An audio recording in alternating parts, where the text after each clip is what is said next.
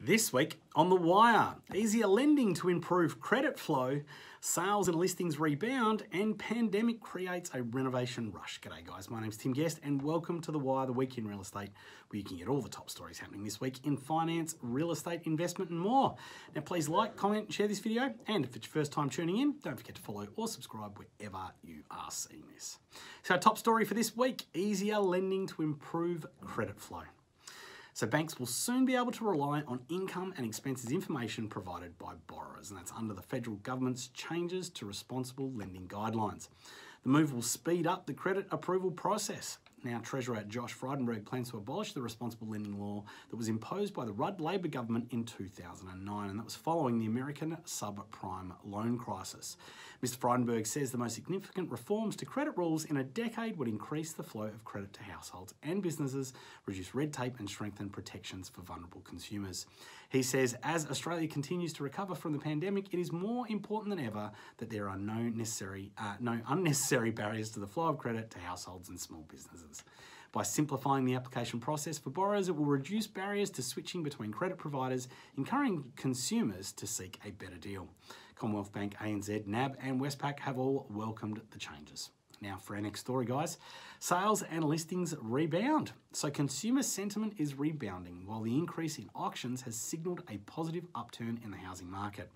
Data from CoreLogic shows the number of new for sale listings in the capital cities increased by 0.7% in the 4 weeks to the 20th of September. Sydney, where the number of new listings rose by 382, recorded the highest increase. Perth also enjoyed an uplift of 286 listings. Now, while transaction activity is gradually improving nationally, Perth stands out as a market primed for recovery. For the 4 weeks ending 20th September, Perth and regional WA were the only dwelling markets where new listing volumes exceeded the numbers of the equivalent period in the previous year.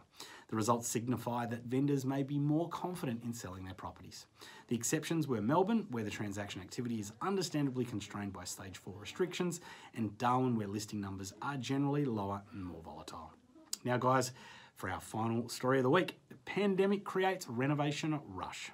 So homeowners have been making the most of COVID-19 restrictions by renovating their homes, and that's according to Suncorp, with the average makeover costing over $60,000. Now the renovations cover a range of projects including renovating one room, improved shared living areas, or making plans for a large-scale renovation to use the home builder grant.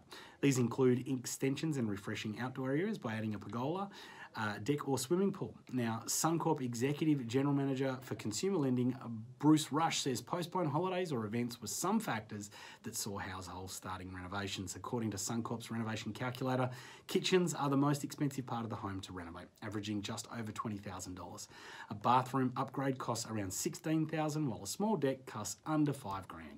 Now, Suncorp data shows renovations are most prevalent in the Gap, Burleigh Waters and Yarang in Queensland, while Kellyville, Dromoyne and Ballina are among the frequently renovated locations in New South Wales. Well guys, they're the top stories for the week. Now, please don't forget to like, comment and share this video and follow and subscribe wherever you are seeing this.